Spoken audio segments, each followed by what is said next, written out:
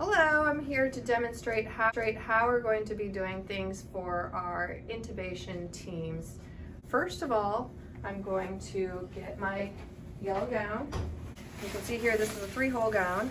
It doesn't really matter which way it is, whether it's inside out or not, but this is the way it is designed with the seams out. I'm going to put my hands through here and through the hole here, and you can see I'm going to grab it and make sure I can put that on. And I'm going to want to make sure that I can get as much possible coverage of the neck area. Next pair of gloves I'm going to put on is actually a pair of surgical gloves because, especially for those of you that are taller, you're going to want to have something that has long enough cuffs. In an ideal circumstance, we would have the extra long cuffed nitrile gloves, but as of right now, this is probably our best option. So once you put that glove on, you've got a seal there with your gown.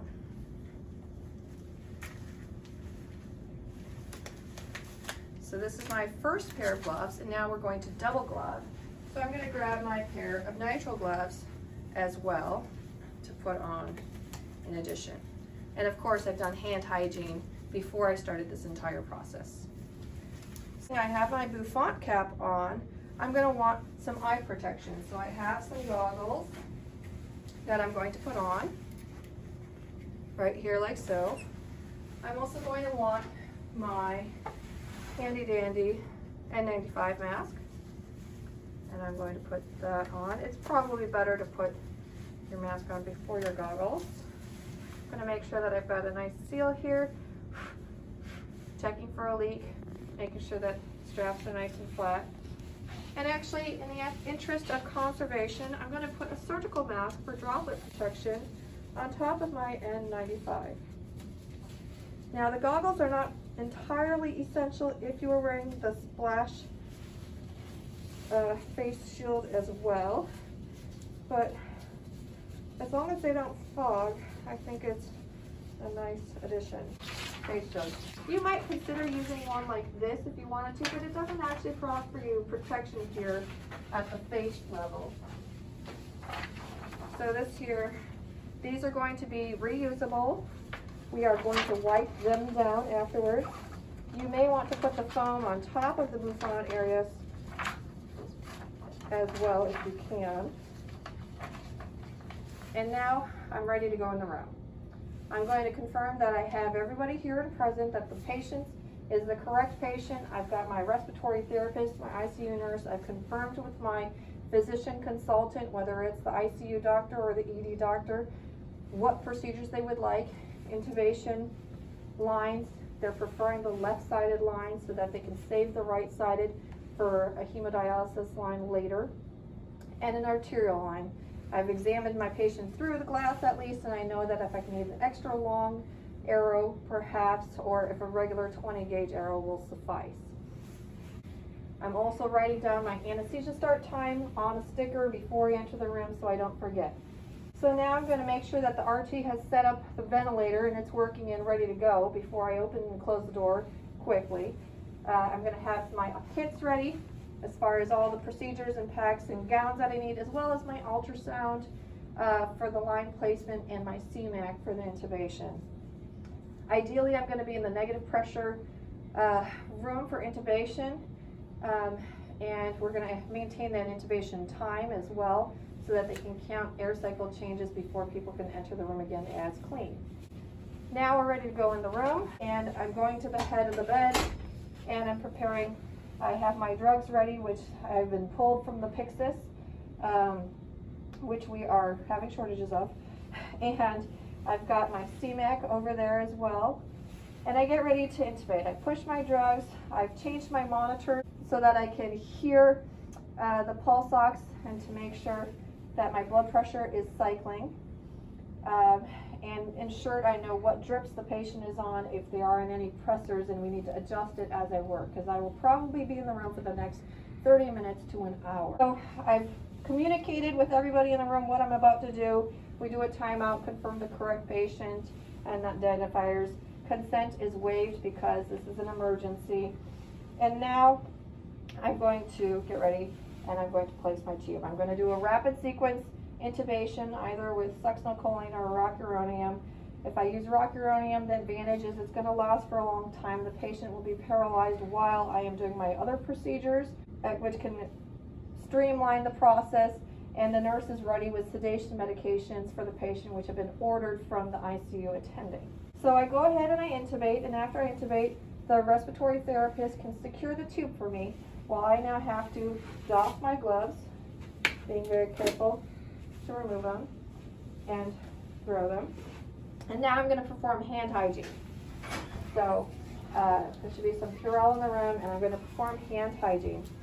And I'm going to get ready for my central line now. And I'm going to prep their neck, whichever which side. If I want to take a look with the ultrasound now before it's in a sterile sheath, I could, just to confirm anatomy before I get started.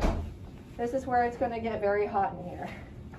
So now I'm going to open up my central line kit, and you're going to probably have to use the patient's bedside table. I'm going to open up my sterile gown and get ready for that. And I'm going to, if there's room, I'm also going to prepare my sterile gloves.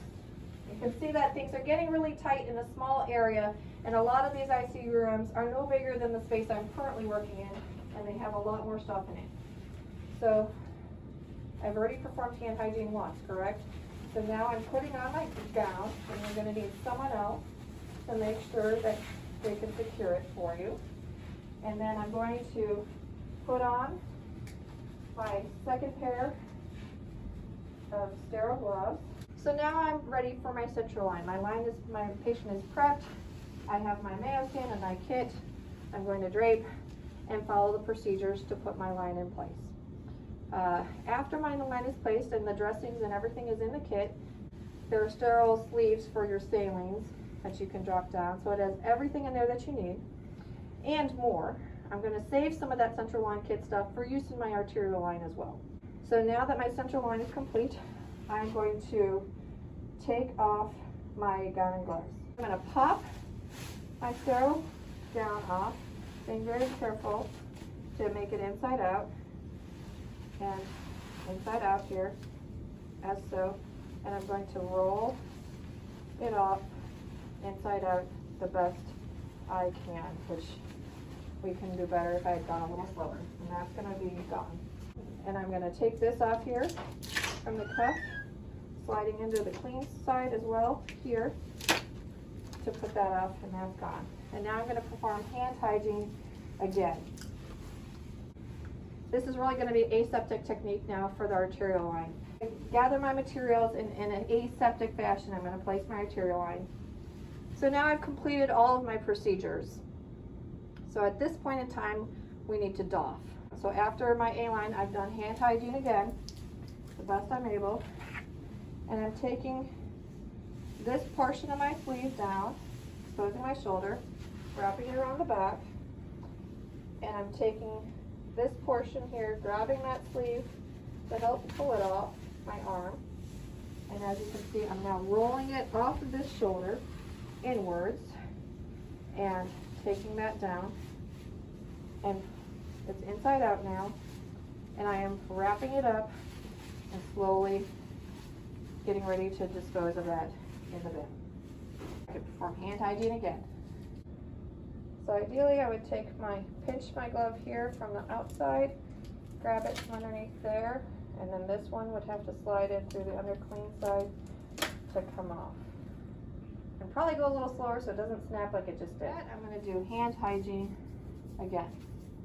I'm going to come back to the back of my head here, find that rubber strap from the face shield, pull it off my face, and now I'm going to walk outside the room. I'm going to walk outside the room now. I'm going to hang my face shield on something such like this. So I'm also going to take off my goggles, being careful to go as far back as I possibly could. Grab a wipe them down as soon as possible, unless there's a place to set them down for cleaning for later. And then I'm going to take off my surgical mask, performing hand hygiene in between each of these steps as able. And now I'm down to my N95. For our purposes, it may be easy to proceed with the following Proceed with the Tupperware, coming off and around to release it like that. And if I were to bring this and carry this in this fashion back to the call room, making sure that I've been able to set it down, perform hand hygiene before touching the machine that is the property of Dr. Karina Yu, I'm going to open the tray and I'm going to take these straps and I'm going to place the mask inside and press the button for a 5-minute UV sterilization mode. In theory, at the end of it, that mask would be ready to use again, or I would put it in a brown paper bag to dry out, making sure not to touch your face ever, possibly even with some rechargeable desiccant, and reserve it for use in 3 to 5 days when the virus is dead, if there is a shortage of masks. Special thank you goes to Dr. Peter Tsai, Taiwanese-American inventor of the N95 filtration material, for his valuable resources and input into mask reuse. Of note, the electrostatic charge on the N95 is extremely important, so it is very important not to use bleach or alcohol wipes on your mask because it destroys the integrity of the filtration. Just to make sure everyone knows, the 0.3 micron size for filtration is important because that is the size that is most difficult to filter. And despite the virus being smaller, even when suspended in a droplet or not, at less than 0.1 microns, a 0.3 micron filter is supposed to be adequate for filtering 95%, if not more, in your average N95. Look up Brownian motion. Thank you so much for watching. Hope this was helpful to you. Stay safe, wash your hands. We're gonna get through this.